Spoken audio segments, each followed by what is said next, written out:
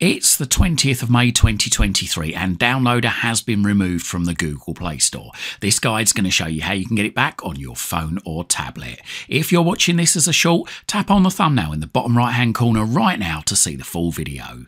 If you're already watching the full video, hold tight, more details coming up shortly. Don't forget to like this video, share it and subscribe to my channel. Doing these three things help us make more great videos for you. So all you need to do to get the Downloader back is to go into Google Chrome on your Android phone and tablet. Now, if you use Downloader shortcodes, then you don't even really need to reload the app. If you know what the shortcode is, then just go up to the search bar at the top of the screen or the address bar at the top of the screen, not the search bar in the middle of the screen, but the address bar right at the very top.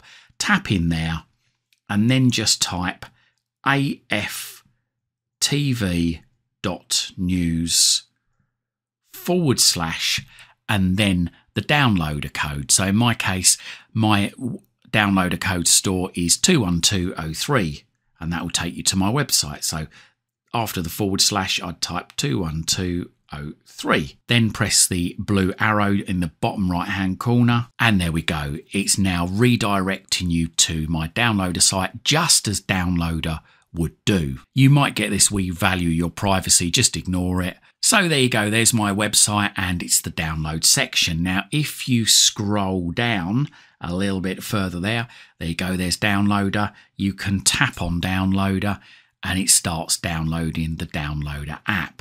Shouldn't take too long, just be patient with it. I'm just going to swipe down from the top of the screen and there you go.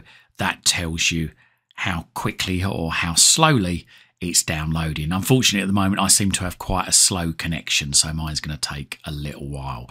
I'm going to pause this video while it's downloading and we'll come back to it once it's downloaded. And there we are. It now says download complete. So I'm just going to tap on that where it says download complete and it says open with package installer. I'm just going to tap just once and it's saying now, do you want to install this application? It does not require any special access. So tap install and there you go, it's now installing and now installed. Now if you have any trouble installing the app, you just need to go into settings on your phone and then go into apps and notifications and you want to go to special app access, then go down to install unknown apps, tap that and just make sure that Chrome is allowed. If it's not allowed, if it says they're not allowed, tap into it and then just tap on the little switch just to the right, allow from this source. And whilst you're in there, if you see you've got Downloader in there and it says not allowed, then tap on Downloader, tap on that there, the little switch beside allow from this source, and that turns that on. And there you go, you've now got Downloader on your phone or your tablet. Let's just try and find it.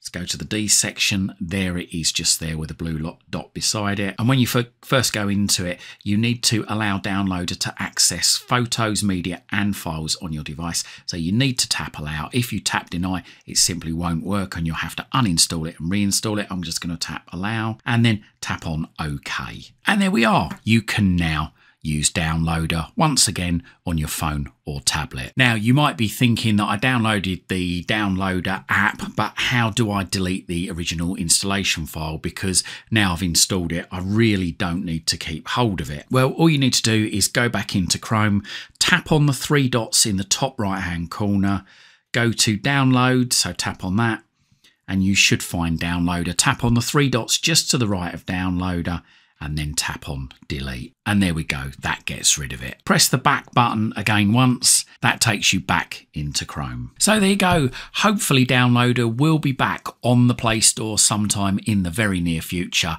but for the time being, that is a good way around it on an Android phone or tablet. I hope you liked this video.